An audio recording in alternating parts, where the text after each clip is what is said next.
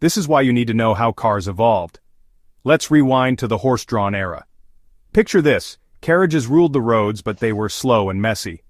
Enter the steam engine. Pioneers like Nicholas Joseph Cugnot and Richard Trevithick built early steam-powered vehicles. Cool, right? But these were bulky and complex. Then came the game-changer, the internal combustion engine. Legends like Nicholas Otto and Gottlieb Daimler revolutionized power and efficiency. Think early models were all about speed and style? Not exactly, but they got the wheels turning. Now drum roll for Karl Benz. In 1886, he gave us the first practical gasoline-powered automobile.